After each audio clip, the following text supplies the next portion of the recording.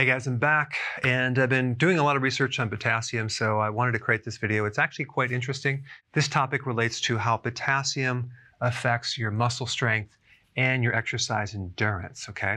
I want to give you a little background, but I'm going to make it as simple as possible.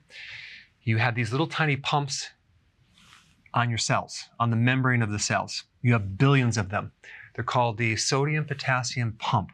They're a little tiny protein molecule that have enzyme activity, and you have billions of them, and they work 24/7. And the name of the entire structure is sodium-potassium ATPase. The ACE is an enzyme, and the ACE basically splits up this energy currency, the ATP, so it can have energy to do its job.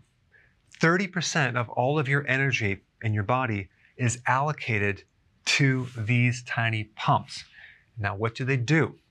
All they do is they push out sodium and pushing in potassium. So they push out 24,000 sodium ions, and they push in 16,000 potassium ions. Now, if you do the math, there's a difference of 8,000.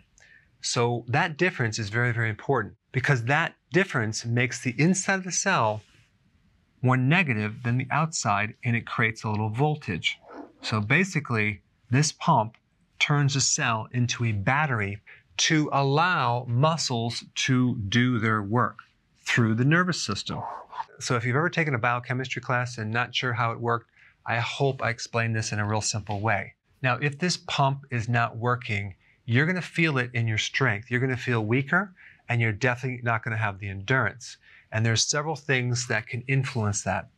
Number one, low potassium in your diet. You don't get enough potassium, you don't eat enough vegetables, you don't have enough potassium in general. Now, it could be you have vomiting, diarrhea, excessive laxatives, something like that, where it's depleting potassium. But also training. The more you exercise, the more of these you develop. The more inactive you are, the less of these you're going to have in your muscles. And by the way, the biggest concentration of these pumps are in the skeletal muscle. Now, if you have insulin resistance because you're pre-diabetic or diabetic, that can limit these as well. Also, if your thyroid is low, you won't have enough of those pumps. If you have low magnesium, you need magnesium for potassium to work. It's going to affect these pumps. If you have kidney damage, that can affect the pumps. If you're on diuretics, it'll deplete you of potassium. If you drink too much coffee, 2 to 3 cups per day, that will definitely deplete your potassium.